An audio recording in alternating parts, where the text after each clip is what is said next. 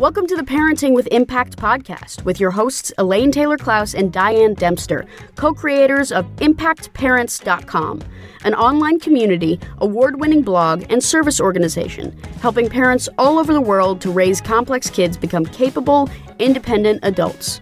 Hi everyone, Elaine and Diane here, and we know that you want your complex kids to grow up to be happy and independent, and yet you're not always sure how or when to help with that. In this podcast, we'll encourage you to collaborate with all kinds of complex kids and support them in navigating life and learning. And we'll interview leading experts from around the world, as well as parents in our own community, talking about how training for parents actually helps these complex kids. We'll talk about the issues we hear parents struggling with all the time and how a coach approach can support and empower your amazing young people. We won't tell you what to do. We're going to help you figure out how. So let's move on to the next conversation.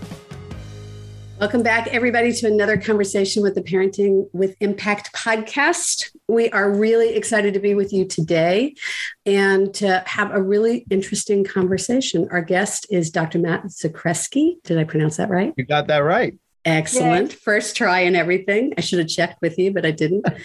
And Matt, just so you know, we don't do bios and all that stuff. It's in the show notes and we find it a little boring. Who wants to listen to that? Right. But we will tell you that he's a clinical psychologist who specializes in working with gifted, TUI, and neurodiverse kids and teens and families. And so you can tell why he's here because he's one of us, right? He's in our tribe. Yeah, and we found that out in the pre-show, but that's a whole other conversation. Right. So. Really one of us. All right. So let's get started. Oh, yeah. So Matt, tell us a little bit about how you got where you are and are doing what you're doing. So my origin story actually starts in second grade. I was in my second grade classroom at Knollwood Elementary School in beautiful Fairhaven, New Jersey. And they sent us home with a math workbook and they told us to do pages 1 through 4. And I went home and I did pages 1 through 4. And I said, well, that was easy. And like very Forrest Gump, right? I'm just going to keep going. And I finished pages 10 and 20. And then I finished the book. So the next day I brought it in and I gave it to my teacher, Miss Vaughn. And she said, what's this? I said, I finished the book. And then they sent me to the principal's office and, they were like, so who helped you with this? I was, nobody helped me with this. Well, how did you find the answers? I didn't find the answers, right? I mean, and also I'm a child of the 80s, so there was no internet. It's not like I Googled it, right? I just did the math. You just did it. Math. Just did the math. Funny that, right? And so, parent meeting and my parents were explaining to me that I'm a gifted kid and that's what that means. And so my first taste of this story is that I can do something exceptional. I got in trouble for it, and it meant that I was different. And by the way, they responded to it by giving me another math workbook of the same Of course stuff, they did. Right? So it's like, no. So fast forward many years, I become, I get into graduate school. I'm working at a school for neurodiverse kids, and it just clicks. Like, these are my people. This is what I should be doing. So, I've spent a little bit more than the last decade working with neurodiverse kids and their families and schools and becoming an advocate in this wonderful community. And, I think like a lot of us, I'm riding the wave of the neurodiversity movement, but, at the risk of sounding a little bit hipster, I was here before it was cool. So yeah, we're right there with you. Yep. But so let me ask you a question about that, because you were identified as gifted. And I have a whole theory about what happens when kids are identified as gifted first versus challenged first, right? So when we talk about 2E kids, remember everybody, twice exceptional. Mm-hmm. These are kids who are gifted and challenged. Yep. And if we start by experiencing the challenge first, we tend to respond one way. And if we start by seeing the gift first, we tend to respond another. So when was this flip side of the gift found for you? Well, and that's a phenomenal question. So like a lot of people in the gifted community, I'm twice exceptional. I have ADHD as well.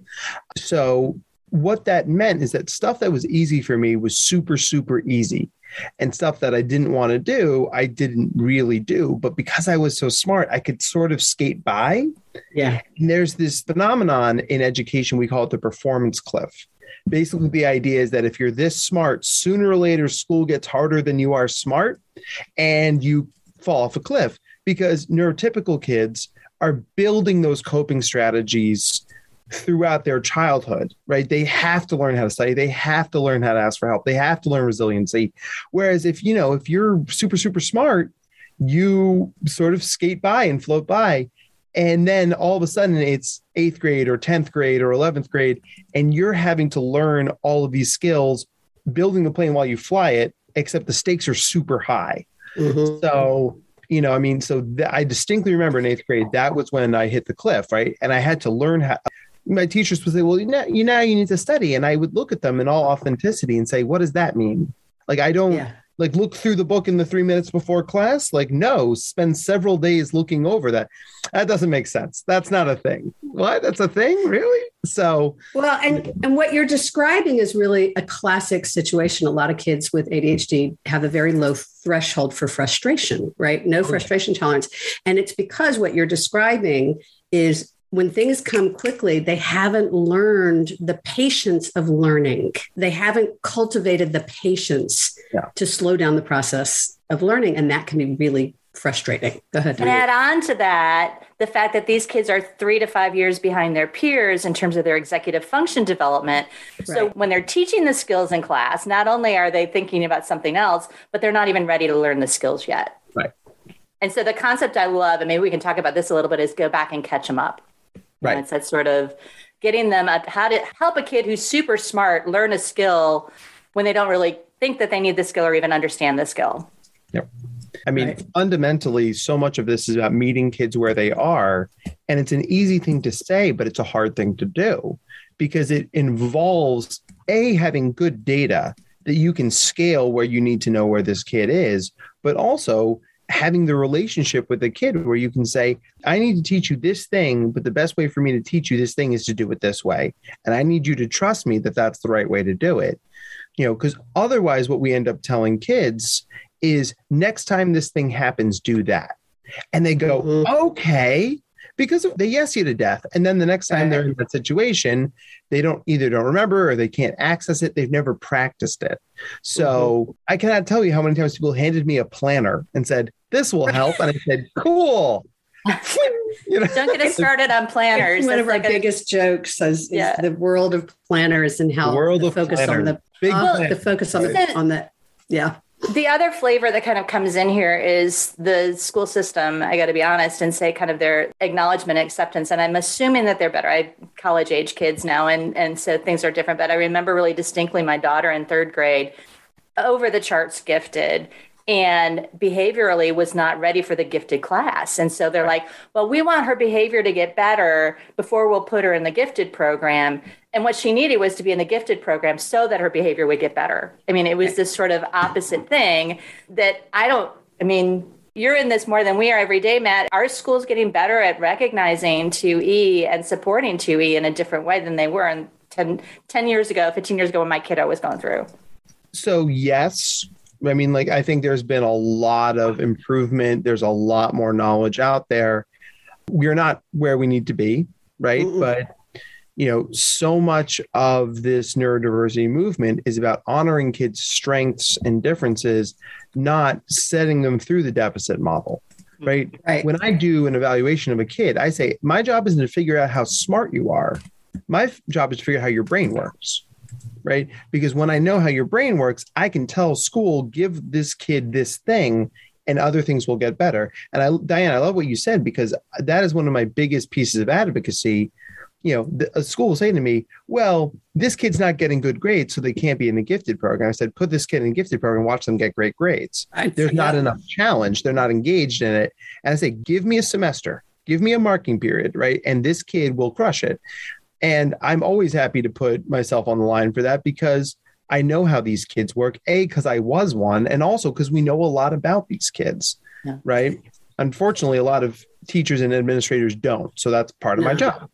Right. Well, and so many different directions I'd want to go because, my son, same story, high school, right? So now it was about whether or not to put him in the equivalent of an AP class. And I literally threatened to pull him out of the school. And the principal was shocked. And I was furious because it was that scenario of make him prove himself so that he can earn the privilege instead of, you guys, he's interested in that. He's motivated because he's interested. Let's give him an opportunity to express what he's interested in. Yeah. And what's coming up as we're having this conversation is this question about that I've been wondering, are most neurodiverse complex kids on some level 2E? Like, is that more common than we even realize? So it is more common than we realize. I mean, there's an interesting intersection here between subjective and objective information, right? Objectively speaking, right? The cutoff for giftedness is 130, right? That, I mean, a 130 IQ score, and then we get into exceptionally profoundly gifted going on down the line, right? Where I think I spent a lot of my time, and I think the kids who end up in my office as a psychologist or in these tricky situations in schools are the kids who are in that sort of what you might call mildly gifted, right? That sort of 120 to 130 IQ range. And maybe if the ADHD or the dysgraphia wasn't there, they would be into the 130s. So it's like, right?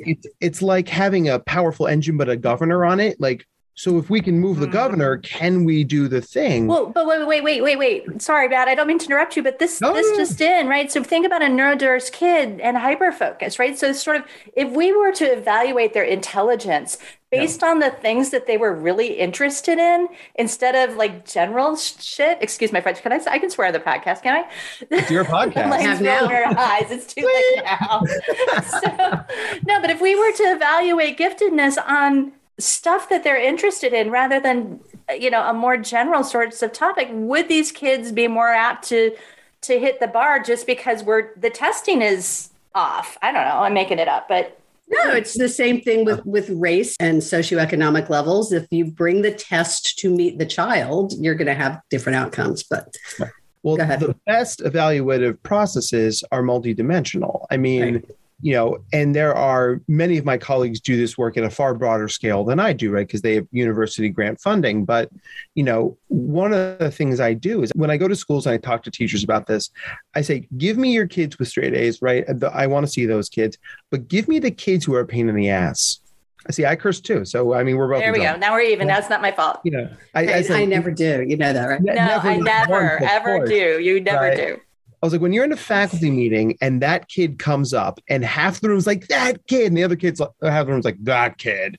I'm like, those are my kids, right? Because, listen, gifted means intelligent. It doesn't mean successful in school, right? And that's a fundamental thing. Smart isn't easy, and many smart kids don't get good grades, right? They'll crush it in the things they love, or they're so disengaged with school, they sort of sail by with B minuses, and everybody goes, there's a phenomenon that we call the gifted C.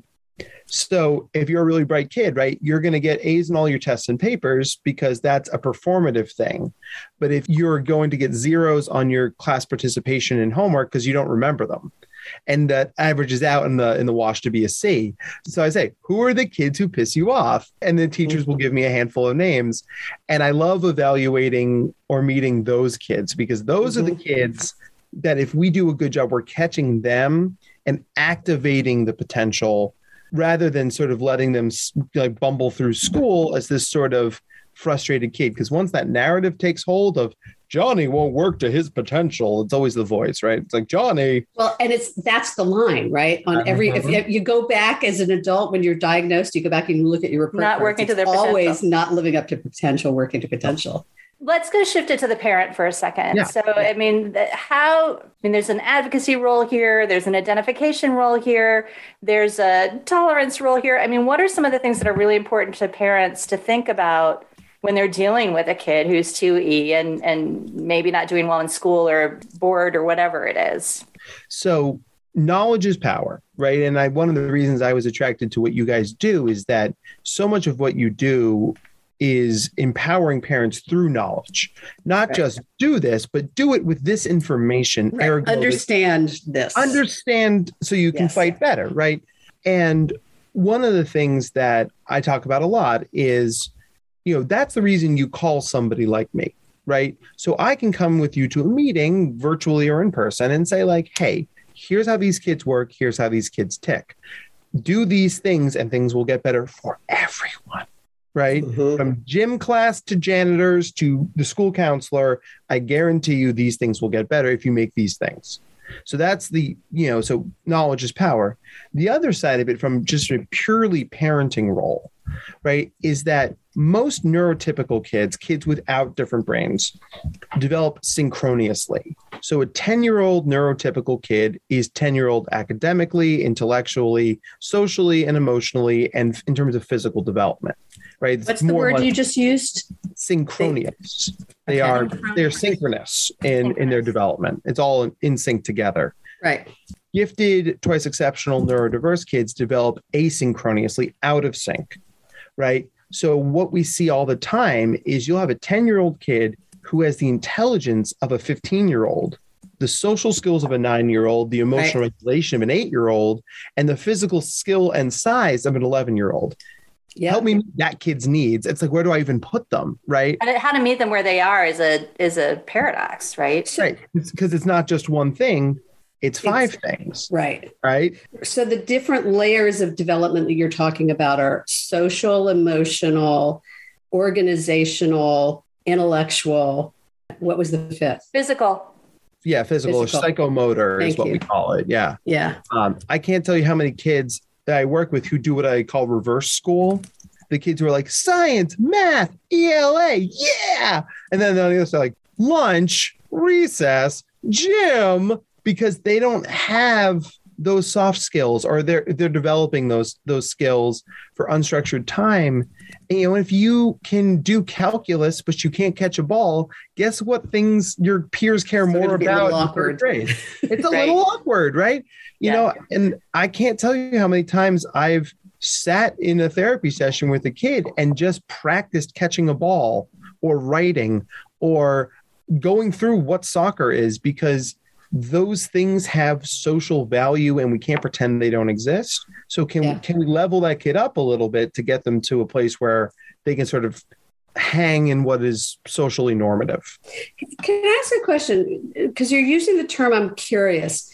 Would exceptional or would gifted kids be considered neurodiverse? They are. Gifted without 2E. Nailed it, right? Because gifted brains are a different brain. Interesting. Okay. For many reasons, right? Not the least of which is what Diane had mentioned earlier about the lagging executive functioning. Right. But one way to think about gifted brains that are different is they will have significantly more neural connections, right? So the information that flies around the gifted brain is all superhighway. It's not local roads. And so you've got this stuff that's whipping through the brain through a prefrontal cortex where your executive functioning skills are, that is underdeveloped.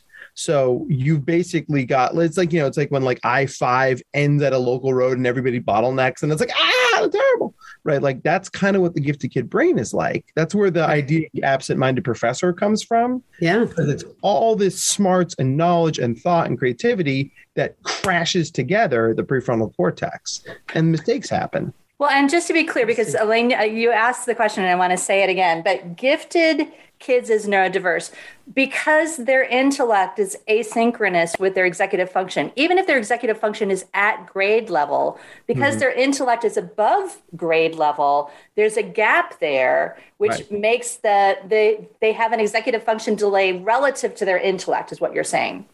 You can have it relative to your intellect, or just something that actually meets criteria for a real deficit.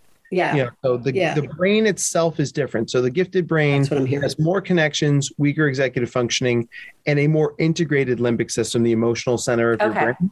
So there's this famous. Say that again. The gifted brain. You just. Yeah, I talk that was simple for you, but. Slow it down. Right. So the gifted brain has more neural connections. Check. It has a weaker executive functioning system. By definition. Weaker than everybody else, or weaker than? Weaker comparative to neurotypical kids. So a 10-year-old gifted kid will be here, a 10-year-old gifted kid would be here in terms of executive functioning skills. Brilliant. It just comes online later. And the last important thing is the integrated nature of the limbic system, the emotional center of our brain. There was a famous study from Johns Hopkins University. They do a lot of the great research on gifted kids. They asked 50 gifted kids and 50 neurotypical kids to name all 50 U.S. state capitals. and they put them in a neural net and they watched how their brain responded to that demand task. And any demand task has a certain amount of activation, right? A little anxiety, a little excitement, your brain lights up. Right. And neurotypical kids had a certain amount. Gifted kids, the whole brain was lighting up because it's just such a more integrated experience. There was just more emotion. Gifted kids don't get happy, they get ecstatic. They don't get sad, they get despondent, right? They don't get excited. They are like vibrating out of their skin. But is that performance thing? Is that kind of like performance anxiety? Because I used to say about one of my kids, the highs were higher and the lows were lower. Yep. And I never knew that's what that was connected to, but you just gave me this huge insight. Thank you. Yeah. It boils down, and I'm glad I did. It boils down to emotional intensity. And, if you could describe gifted kids in one word, it's intense, and intense thoughts, intense feelings, intense behaviors, intense opinions. It's a whole thing. And that comes back to this idea of the gifted brain is different, which is why it has a seat at the table in neurodiversity just by itself. And then when you get into other exceptionalities, then we double down on that. But the gifted brain is different, sort of full stop. Well, and this is the question that just it is really fascinating. The thing that kind of we need to start wrapping, Diane. So I know. Can I just ask this one question? Because I got to know. You got to know. Does that mean that there's a disconnect in diagnosis? I mean, it's like this sort of so he's nodding their heads, right? So talk about that just for a hot minute. So several of my colleagues are part of what we call the Misdiagnosis Initiative. And so we meet with kids and families who have diagnosis report X from either the school or another psychologist, and we look at it and we see if they got it right. And not in a like a nitpicky, right? Yeah. But this is much more complex. And if you're not looking for it, you're not going to see it. So the two big things that my kids get misdiagnosed with are autism and ADHD. I was going to say, can we talk more about this offline? Because this is my big. I do a whole talk on differential diagnosis because it's so important. And so parents, when you listen to this, if your kid is getting services for autism and or ADHD, you have a legal right to insist on an IQ test as part of those evaluative processes. And not all of your kids, but at least some of your kids are going to be in that twice exceptional range. And once you understand that there's a gifted learning level of intervention here, it's going to make some stuff better. It's going to open doors to more services. There's incredible communities out there for 2E learners. So you have a legal right to ask for those things. And if you see scores in the 120s, 130s, then congratulations, you have a gifted kid. And you probably didn't think about it that way, but that's why I'm here talking about this. Right. So, it's something we could talk about quite a bit, right? But it's, the neurodiverse nature of the gifted brain looks a lot like autism. And there's a lot of misdiagnosis that occurs in that space. Right. And vice versa. Right. There's a lot of missed autism. Yeah. And you can have both, right? You can be twice exceptional with gifted and autism. So it's very muddy. And that's why specialists like me exist. Right. Well, so that's a great segue, Matt. So what, if people wanted to get to connect with you, get to know you, what's the best way for them to reach out to you? So my professional website is www.drmattzakreski.com. And it'll be in the show notes, everybody, so you don't have to spell Zakreski. We'll spell it for you.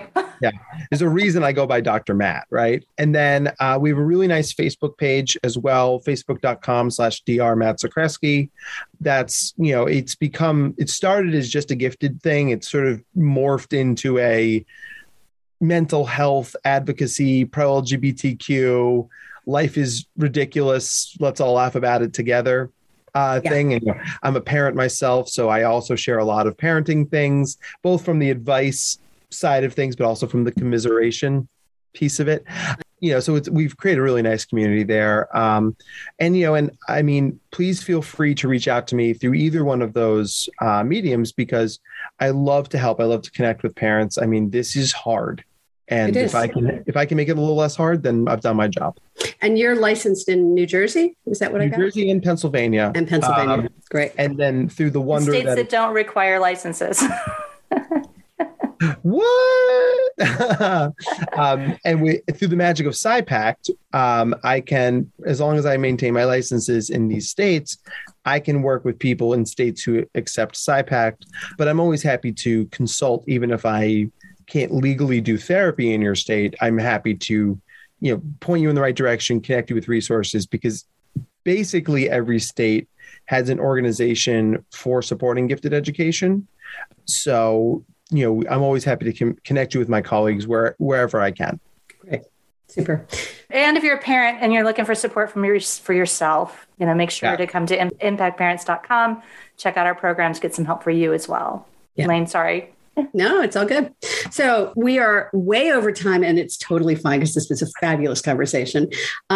Tell us, is there anything else that you want to share, either something you want to highlight, you want to hit from what we've talked about, or something we haven't talked about that you want to make sure you don't leave without sharing today? And I'm going to speak directly to my parents out here. So this is hard, right? Yep. I mean, it's like a beautifully overly simplified idea. But what I see from a lot of parents is they do what I call top-down thinking, that good parenting is this, and anything I do below this is bad. Right?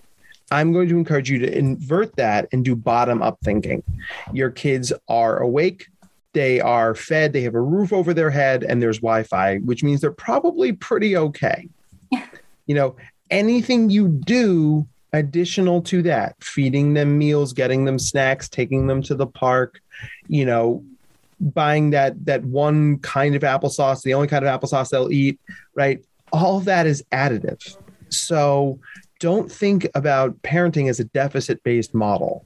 Try to think about it as value added, because everything you do to meet your kids' needs is moving you closer towards the highest level of parenting you can reach. So when you think about things top down, right? If you think about it like a test, right? You're supposed to get 100 on a test. You've got 97. It means, I got a problem wrong, versus I got 97. Yeah, 97. I do 97% of that test. That's pretty darn good. So I find that when I allow myself to think about things bottom up, I feel better as a parent and I do better as a parent. And you're going to be in a better mindset and energy with your kids when you do that. We often talk about good enough. Like sometimes we just need to give ourselves permission for it to be good enough. Good enough. Right? Yeah. Awesome. It's really powerful. Matt, wrap us up with a motto, a quote, something to leave our audience with. Well, I have many mottos and quotes, and I'm well known for my therapy, go-to lines. My favorite thing, and I did prep this, is a quote from the great Maya Angelou, who's my professor while I was at Wake Forest University. I'm so jealous. Wow. If we ever get a chance to talk about imposter syndrome, I will tell you my Maya Angelou imposter syndrome story. It will blow your mind. Awesome. But suffice it to say, do the best you can until you know better, then do better. Yeah. So if you are listening to this podcast and you're like, I didn't even know these things were a thing, of course you didn't. This is not information that is readily available. It's in no parenting books, or it's in very niche parenting books. It's in ours. Yeah. It's in ours. Just so you know, it is in the Essential Guide to Raising Complex Kids. So you got some resource there. Right? Yeah. So if this is all news to you, then don't beat yourself up for not doing anything about a thing you didn't know about. Now that you do, if this inspires you to look into it and get connected to these communities and supports, then welcome. There's room for you at the table. Bring a snack. It's going to be awesome. Excellent. Thank you, Matt. We often talk about that in terms of the notion of up until now, right? Up until now are the 3 words that can change your life, because there's nothing you can do about anything that happened up until now. But from here forward, as you say, as Maya Angelou said, when you know better, you can do better. And so you can take action from here forward without beating yourself up for anything that's happened up until now. Yeah. The best time to start was 5 years ago. The second best time to start is right now. Right now. Right now. And on podcast and go out into the world and change lives. I mean, it's beautiful. What a fun conversation. Thank you so much, Matt, for being with us today. I love being a fun podcast guest. I don't want to be a boring podcast. It was awesome. It's just what we needed. It's a perfect way to start the day. Anything else? To those of you listening, rock on. You're doing what you need to do just by being here, listening, engaging, thinking, processing, understanding, accepting, managing. That's what it's about. And each day you're going to get up and you're going to start again, right? So know that you make a difference every day by being the present, conscious, engaged parent that you can be that day, right? Anything else you want to add? No, thanks. That was perfect. Right. Have a great day, everybody. We'll see you on the next one. You've been listening to the Parenting with Impact podcast with Elaine and Diane. For more information on the Impact Parents community or to join Sanity School for Parents, please visit impactparents.com. If you like what you've heard, please share this podcast with friends who need similar guidance and subscribe wherever you listen to podcasts.